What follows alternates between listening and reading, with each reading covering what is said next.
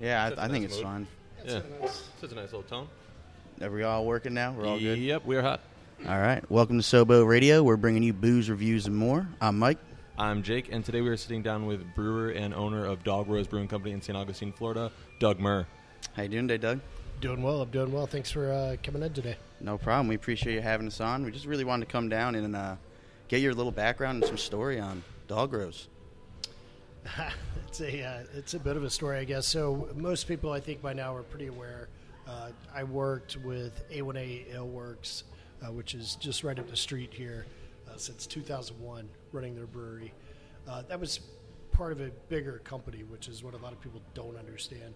When I left, we had about 200 units. It was it was a great company to work for. I learned a lot. I brought a lot of that corporate side with me to help run this business, right?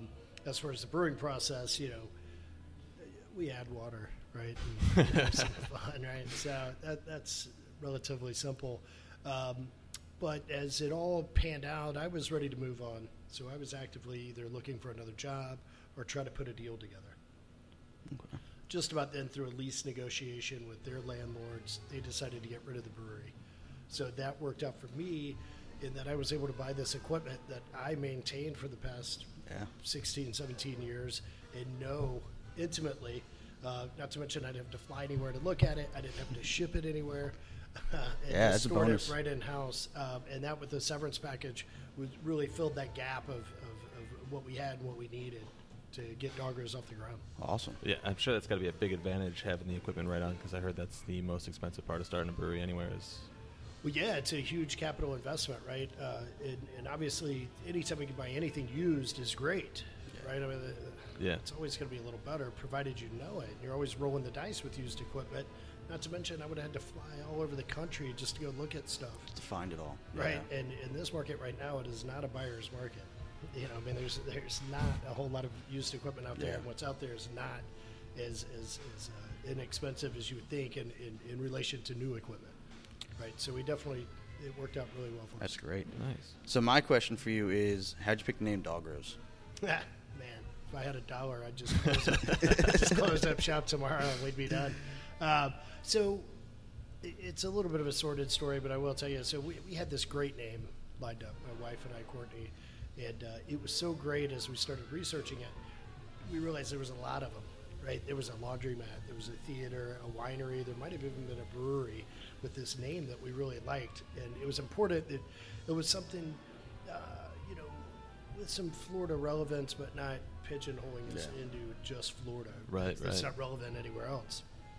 So we were back to the drawing board. We really spent a lot of time and energy trying to figure it out, and we realized through a few different names that are out there.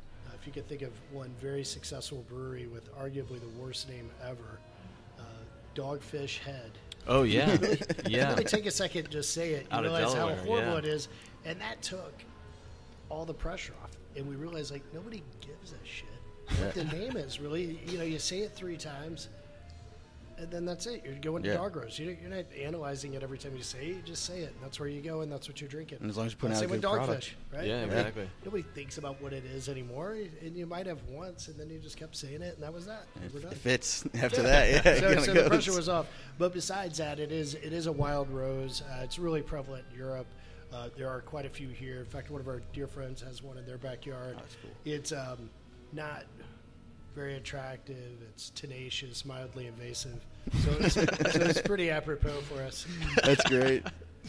So did you guys just happen to fall on this spot out of randomness, or were you kind of keeping your eye open for a spot over in Lincolnville area? Or? Yes and no. We knew we didn't want to be, on St. George or whatever, right? I don't care how local you are. It's very difficult to really for the locals to feel like you're local when you're, not to dig anybody out. Yeah. It's part of who we are. But we looked anywhere and everywhere for a space. And quite literally, it's funny you kind of say it the way you did, quite literally, it did fall in our laps. I mean, a broker I was working with just kind of walked into the brewery at A1A and threw the pamphlet on my desk while I was sitting there. And we started looking at it and started negotiating and working. And nobody wanted the building. This was not an easy place to start. And if you keep in mind, just as little as 3 years ago, where the preserved is. Yeah, there was nothing over here. True. Well, there was something over there, but not that you come to. go over there. I'll tell you that. Same with the collector. So now we're flanked by arguably the nicest hotel in the city and the nicest restaurant in the city. And the city, I think, is recognizing that this is where a lot of growth is coming. The neighborhood is certainly glad to see it. And so a lot of our surroundings, the city is starting to realize, like, this isn't a great place for some of these activities. And they've really worked hard with us to get this area cleaned up. And just in a year and a half, really, I guess since we started, probably going on 2 years, it's night and day around here. My girlfriend actually lives on Dumas, and it's like awesome for us because we just walk right here and we come down and get a drink. And it's a perfect location. There you go. I think to segue into that too, your like atmosphere in here is great. I want to know about the artwork on the walls and the posters, and where do you get them from? And well, that's good. So the art is just what it's like. You buy art for your house, whatever strikes your eye, right? Right. These here, that the middle one with the birds. We saw it in Art Walk, and I don't know, it just spoke to me, so I had to have it. And it turns out it was a friend of ours, and she realized that it was being hung in a public space, which I would imagine as an artist is big deal. It's the best thing ever, right? I mean, your art's still on display, but somebody bought it too. It's not just in somebody's living room. So she came to see it and told me she had 2 more in the same series. Cool. So we bought the other 2. The big palm tree, which has kind of become synonymous with Dog Rose, was a loan for us, and it was well outside of our budget. It was loaned to us by Plum Gallery, and we really enjoyed it, and it just fills that wall perfectly. It's almost like this imaginary window there, and somebody started sniffing around wanting to buy it. Really? And they started getting serious, and it was expensive enough that you don't just decide you want it, right? Like they came in like 3 days in a row really looking at it. I knew they were getting serious. And that's when I realized we just couldn't let that happen. Yeah. So we bought it, There you go. So we had to keep it. So as far as the concert posters go, one rule is that it's a show we went to. Okay. Right? I mean, we don't just buy posters because they're cool looking or whatever. And they've all got some sort of some story behind them that we. Which is why we got it. Like I'm looking at the fish poster by the front door there, and it really was an unremarkable show. As you guys know, I'm a big fish fan, but it was my oldest son's first fish show. Okay. So it really had some real resonance. The By Morning Jacket was one of the loudest concerts ever, and it was just great. And even the Ray LaMontagne, for people who don't know, he got really sonic there for a while, and By Morning Jacket was his backup band. So he wasn't crooning, Ray that everybody came to see. I mean, people were leaving all night. It was a pretty psychedelic, awesome show.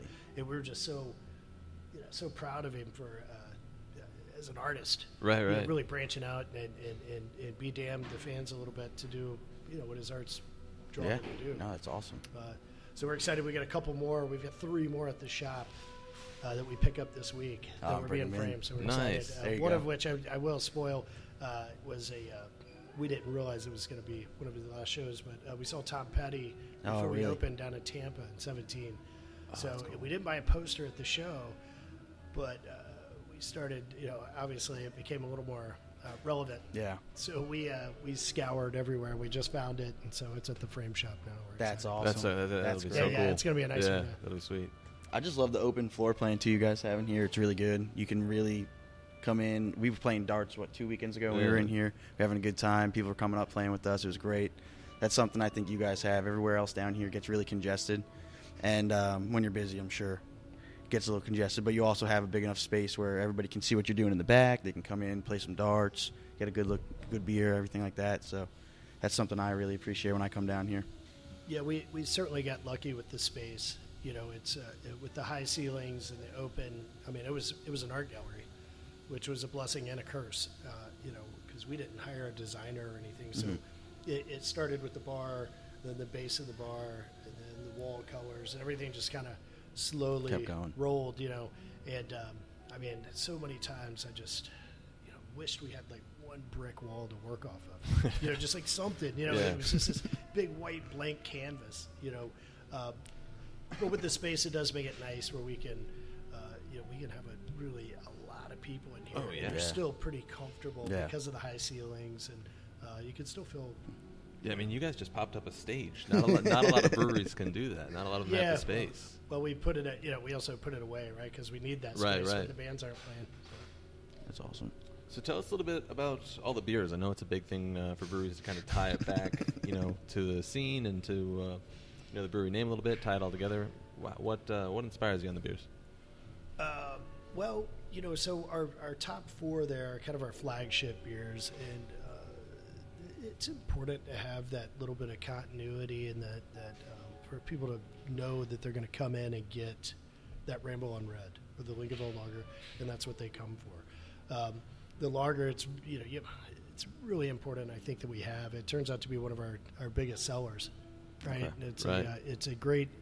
I don't even want to say an introductory beer because it's pretty robust. Yeah. I mean, it's pushing 30 BUs. It's almost a Pils, right? But it is a way for people to come in and be a part of the craft scene without having to have this big chewy IPA or whatever the hell it may be, a stout. So those top 4 are pale, our IPA, and our red, and our lager are our flagships, and we have those all the time. As far as the others, I've always been a little bit of a cowboy when it came to brewing, and will fly by the seat of my pants a good deal. A case in point, the Sunshine Daydream, we mashed in. My assistant was working with me, and Nick, he's learning a lot. He's going to be a real asset at some point. And we mashed in this wheat, and I'm like, all right, well, let's go take a walk and find some inspiration. So we walked over to the spice shop, and I don't know if you've ever gone over there, but you can open everything and you can smell and you can put things together and look and just whatever.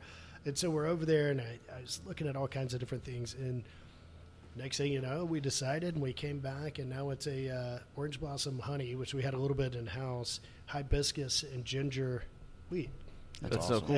And that was an audible, if you will, at the line. So, and that's what makes it fun.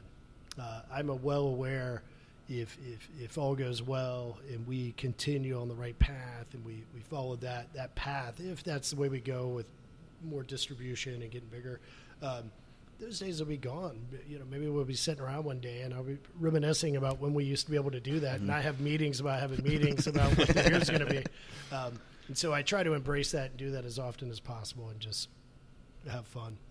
I'm a huge fan of your stout. The Separate Stout's awesome. I appreciate it. Delicious. Every time I come, it's the first thing I start off with. Do you get any of your ingredients locally or anything like that, or is it more just kind of what you find and you like what you bring in to brew with? Yeah, not a ton. I mean, I'm not opposed to it. I'm also a creature of habit. Yeah. I mean, I've used the same malt for 20 years. Okay. Right. And I have Stick with your maltsters roots. come in all the time, and chances are it could be a far superior product. I don't know, but I am just I'm a creature of habit, and I've ordered the same malts. I mean, I'll bring in some fun specialty malts, to toy around with, whether it be smoked or whatever. Yeah. But no, I don't get to use too many local ingredients. We have toyed with some hyper local honey to work with, but to get enough, can be daunting for some of these local beekeepers, right? You got a question? No, I was just gonna say I love the Dead Roses sour. That it's so good. It's so good. That was actually another audible. It's kind of a game day decision, and I wanted to do a sour, but I wasn't sure what it was going to be. And when we brewed it, there's no fruit really in season outside of citrus, which really makes my back teeth sweat just thinking about a citrus sour. But so. Obviously, we can get whatever fruit we want whenever we want. We live in America in the 21st century. We get whatever we want. But it doesn't really speak genuine to me. But you need that sweet or something to work with the sour. So we decided to go use our malt, right? So it's a big malt bomb. A Flanders inspired red with that playful acidity on it really helps break that up and keep it light and enjoyable, right? Yeah, it's perfect. What's your favorite? I don't mean to put you in a corner. Yeah, but. no, I mean, I get asked that all the time. I don't know that I have a favorite per se. I do tend to just reach for the IPA tap every time I reach for the tap.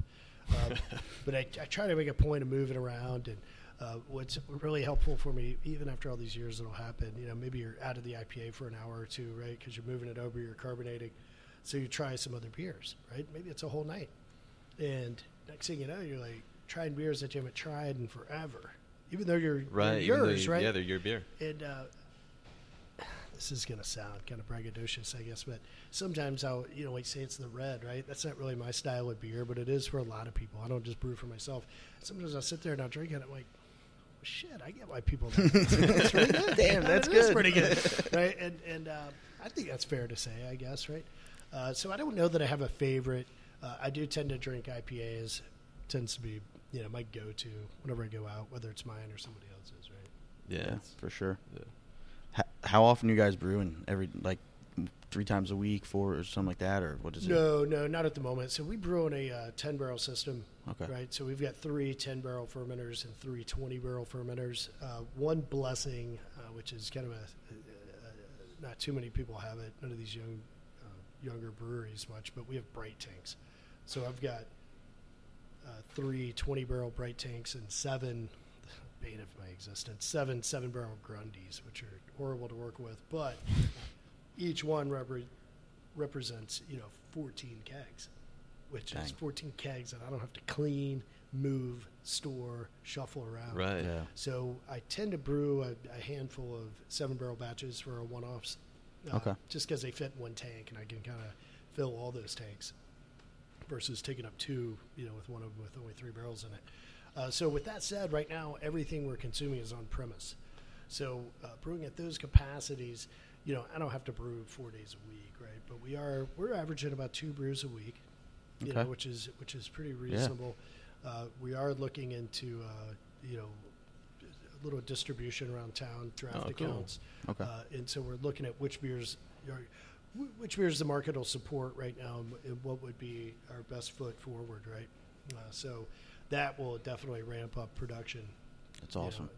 You think that's kind of the next big step is starting drafts around town? And Yeah. I mean, I don't think it's a big of a step. It's just it's the natural progression. That's right. It's just the natural progression, and we'd always had that in mind. The idea was though to figure out our beers.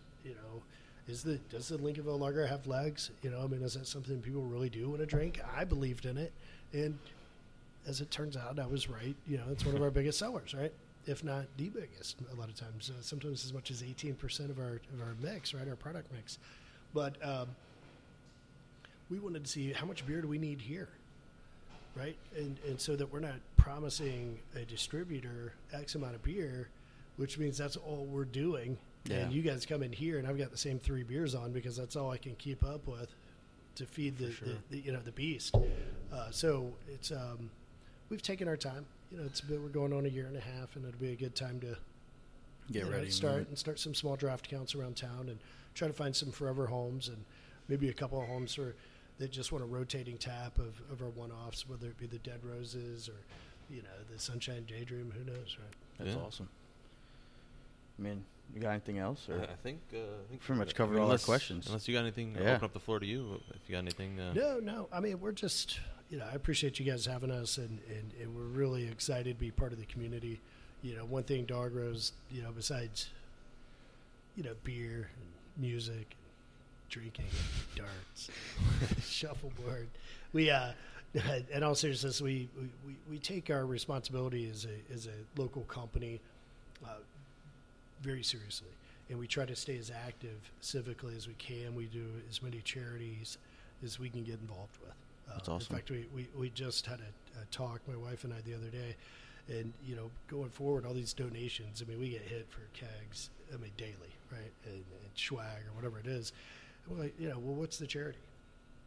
And you'd be amazed at how many are not charities or anything. It's to better their event or whatever. And it's like, no, we have to say no somewhere. Got to draw your line right, somewhere. Exactly. That seems like a reasonable line to me. So we try to do as much as we can with the charities and donate and get active with the community, and we encourage our people to do that as well. That's awesome. Hopefully we can make some differences, right? That's great. And help some people. Do you have any like social media handles you want to shout out? Yeah, absolutely. I mean, we're on Facebook, we're on Instagram, right? I don't think we do Twitter. It's hard enough for my wife and I to keep up with those two. And we've got our web page. A big thing I guess I should mention is what we're really excited about right now is the St. Augustine Brewers Festival that we're putting together.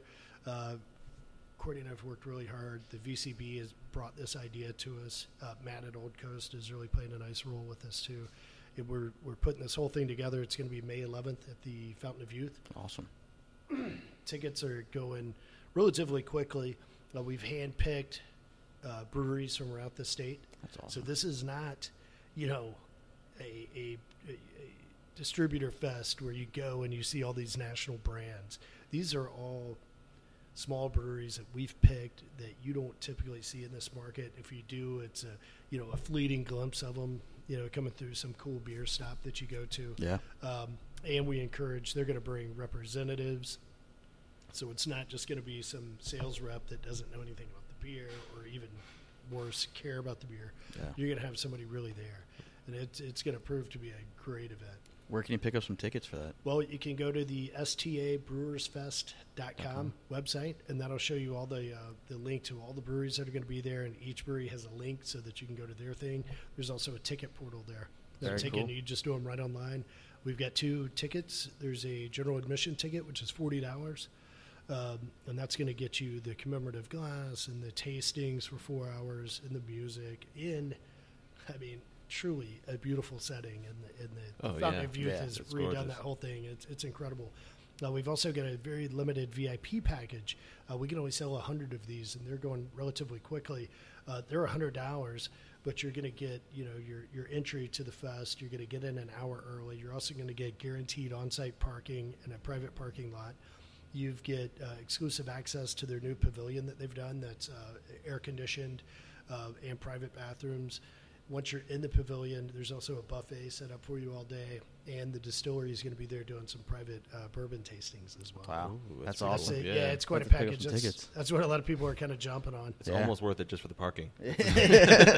Well, we just put a deal together with Velo too, so they're going to have their their bike racks out there. Right, for you, and they lock them and watch them and everything, so you could park wherever you wanted and bike in, and we really encourage it. Again, I used to live in that neighborhood, and there's a lot of fine folks over there, and we need to treat them, with due respect, and still have a good time. Yeah, but for sure. We're used to the parking around here. Right? Yeah. If you're going to an event, you is. just go and you deal with it and you do it. And if you ride a bike, you ride a bike. Yeah, that'd be awesome. Yeah, it's gonna be a great event. Awesome. Yeah, it sounds awesome. Yep. Well, we appreciate it, Doug. Thank you for coming and joining us today, and thanks for having us in. We really appreciate it. Yeah, definitely appreciate Cheers. what you do here. It's been excellent. So Well, thank you, man. I appreciate it. It's awesome. And we'll be back later tonight. Check out the band for sure. They're great. You're going to have a good time with West King. Yeah. Right. Awesome. All right, guys. Dog Rose Brewing Company, St. Augustine, Florida. Come check them out. They're great. All right. Cheers. All right. Cheers. All right. Cheers.